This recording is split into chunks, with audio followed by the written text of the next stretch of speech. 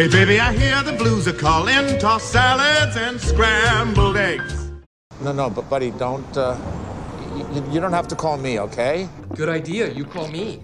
Okay, I'm gonna hang up now. I painted a picture of a butterfly.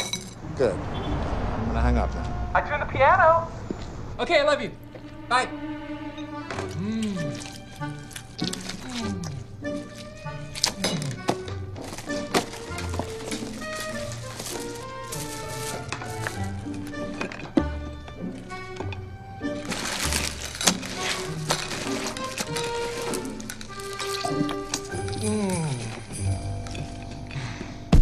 Hey, what's up guys? Welcome to a special gross out holiday episode of Binging with Babish, and I think this place needs a little bit of holiday cheer. That's good enough.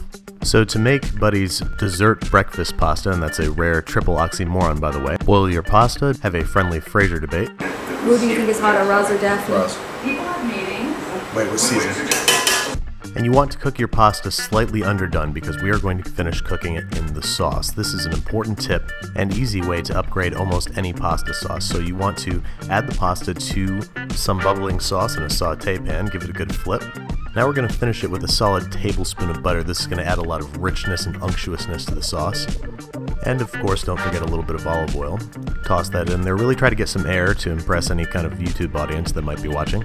And just visually, you're going to see a huge difference between pasta that was just tossed with the sauce and pasta that was finished with butter and olive oil in the pan. I mean, which one would you rather eat? I'm going to go ahead and destroy the worst one. Save the good one for later because I have a feeling I'm going to need it. And it's time to buddy up our pasta. We're starting with chocolate chips, a handful of M&M's, and an entire fudge Pop-Tart broken into pieces. Make sure you use one of the hard corners for a little bit of garnish. It's oddly beautiful in a David Lynch movie kind of way. Handful of marshmallows, good glug of maple syrup, caramel sauce, and of course, chocolate sauce. And it's time to tuck in. Now this was far and away the most disgusting thing not only have I made for this show, but I've ever made in my entire life.